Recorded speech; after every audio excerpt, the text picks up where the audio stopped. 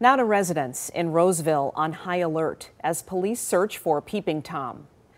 2 incidents reported this week near Common and Grosebeck has neighbors on edge this evening. They're sharing their fears with 7 News Detroit broadcast. Well, Roseville Police tell us they're increasing patrols in this neighborhood that's filled with longtime residents and children that are now on alert. We've had kids that come around and mess around with cars and so on, but peeping Toms, no.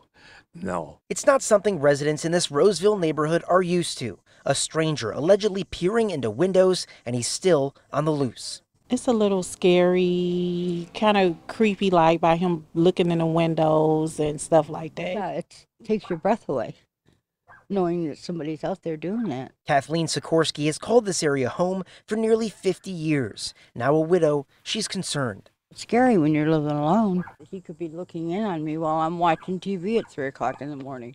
Roseville police say at least 2 incidents have been reported in the last week, and in one case, a resident saw the man and scared him off. Police did a canine track, but lost him. We need to stand up to things like this. We cannot allow this to happen. David Kyrus says he and his neighbors are now keeping their eyes peeled. Police say the man is about 5'10", riding a bicycle, and officers are also increasing patrols. I heard that there was a good police presence out here the other night. That's very good. I'm happy for Roseville Police. He saw the police flashing the lights inside our window here, and when he said it was a lot of police cars out here in front of the house. These residents raising their voices to make their neighbors aware of a serious issue, hoping to spread the word to bring this case to a close. Well, I hope they find him and then charge him and get him off the street. Now, there was another Peeping Tom case here in Roseville back during Halloween of last year, but police say that case is unrelated.